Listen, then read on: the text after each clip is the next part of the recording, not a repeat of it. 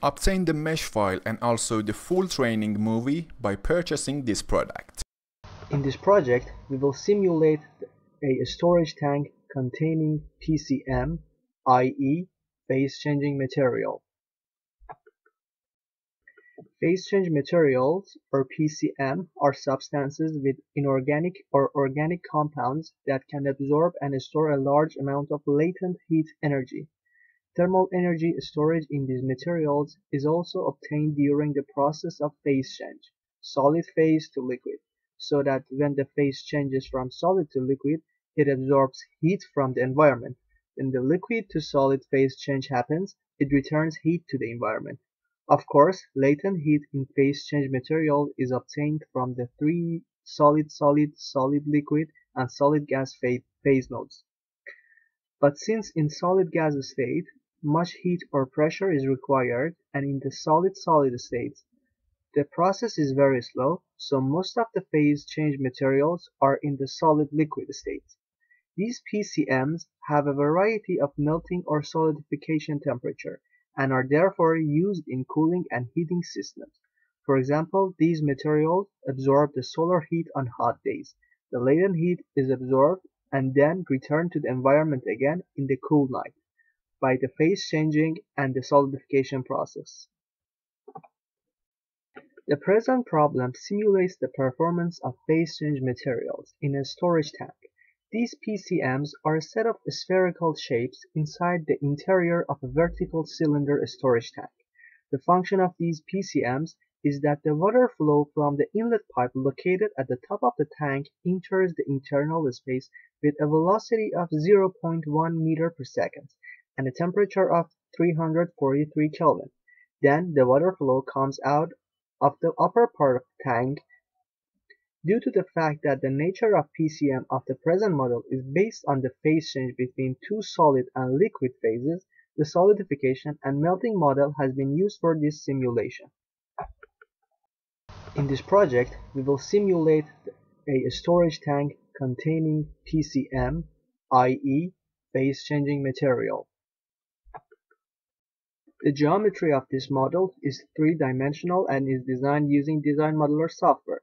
The present model includes a vertical cylinder as a storage tank with two narrow tubes at the top of the cylinder for inlet and outlet of the water flow. Also, for meshing the present model, the ANSYS meshing software is used. The mesh type is unstructured and the element number is equal to 757,886. By clicking on the Check dialog box, you will see that in the Console tab, the Fluent software will start to check your mesh and geometry for any errors. In the Solidification and Melting setting, we enable the Solidification and Melting model. Also, in the Parameters section, in front of the Mushy Zone parameter, we select Constant and we set the value as you can see in the window. Now, the Mushy Zone constants measure the amplitude of the damping. The higher this value, the steeper the transition of the velocity of the material to zero as it solidifies. Very large values may cause the solution to oscillate. This time, by clicking on PCM, another window will appear. Just like the previous step, in front of the material name section, we select paraffin this time. Also, under the Thermal tab, you will see that the thermal condition of this boundary is set to be coupled, which means that this roll is in contact with two fluids on its both sides.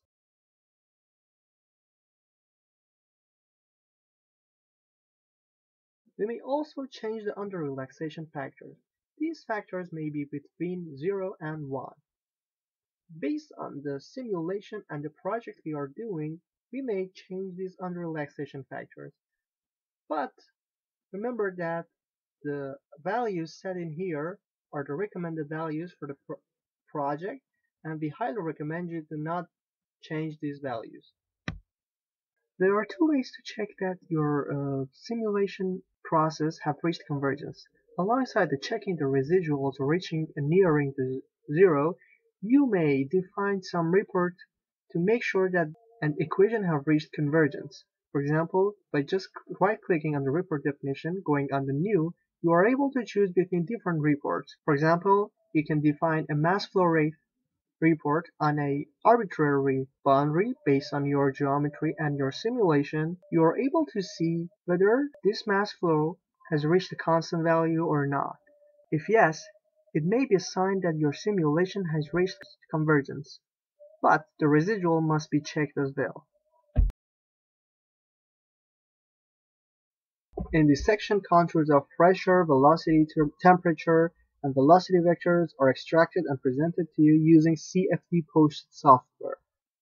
Now, in this 3D pressure contour, you can see the pressure distribution inside PCM materials. You can obviously see how the pressure builds up inside the PCM material as the high temperature flow gets inside the tank and make the PCM material to melt. Now in this contour you can easily see the high temperature of water liquid entering the storage tank.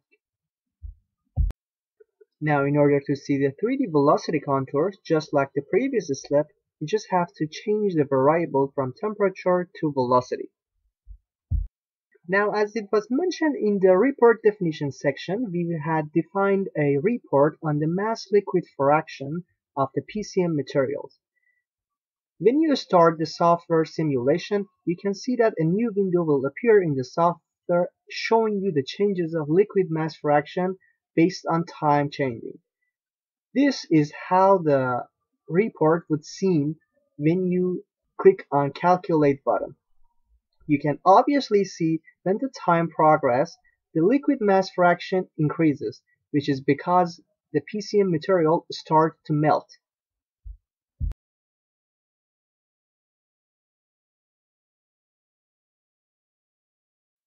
Finally, a summary of different settings and setup that we have used in our project is presented to you in the slide. Obtain the mesh file and also the full training movie by purchasing this product. To benefit from MR-CFD services including simulation, consultation, and training, contact our experts via info@mrcfd.com.